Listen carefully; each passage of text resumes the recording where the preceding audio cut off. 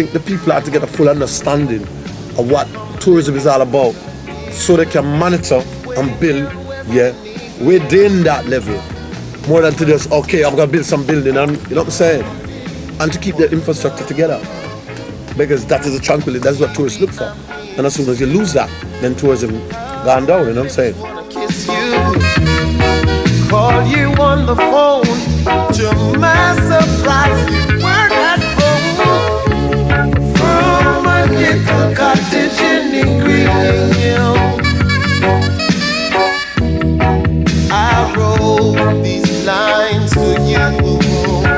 Oh, baby, from a little cottage in Negril, I realize I love you still.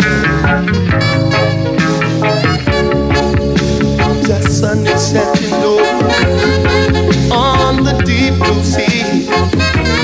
Because Jamaica's changed a lot into what we call mass production of tourism scene, which to me hurt Jamaica more than anybody ever think.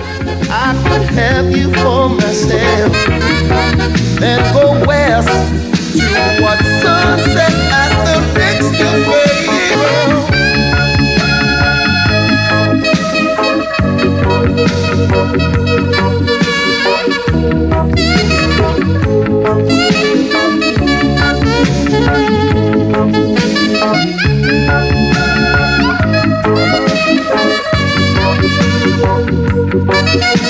Yeah, Jamaica is still the best place I've been to.